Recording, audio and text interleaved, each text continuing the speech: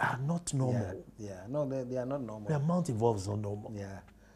But I can't come here and not look at how we have allowed religion or Christianity to sort of get out of control and take its own form and become something else. And I was saying that if Jesus came today, you took him to a church, you probably wouldn't know what was happening there. Yeah. And you probably have to swear to him that I swear to you, this is a church.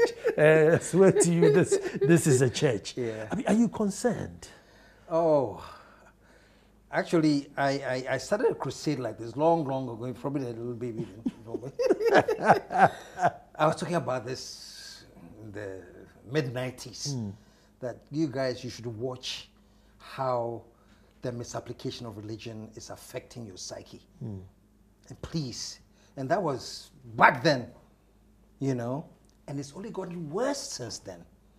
The one of the most painful experiences I saw was one time I went to Cape Coast. I was giving a talk there or someplace. Somebody told me that, they were having some church service before my symposium, or if I can accompany them to the church. So we went there, and as part of the service, the pastor asked for money donations, But check this out. As for money donations, that's the simplest thing. He said that if you want to really benefit from the donation you are giving, come and give the donation as if you are angry. Run and come and put your money in and come and see people. They run. And I was sitting there, I'm like, my goodness. What level of brainwashing? So I call those pastors weapons of mass destruction because they are followed by many people and they believe what they say.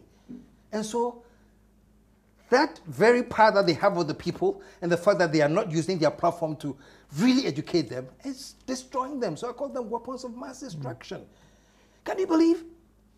You have a church service and today we are doing a service for those who are not employed. And so the place is full up all night. And then they tell them, rise up and claim your job. And they are jumping. University students claiming their job from heaven. Master, do you have a CV? Do you know how it takes to sit down and construct an intelligent job interview to get a job? No. Why? Well, I'll go for another and jump for. So these things worry me. And I said it I think for about 10 years. That was like, what do you call that thing? Obsession.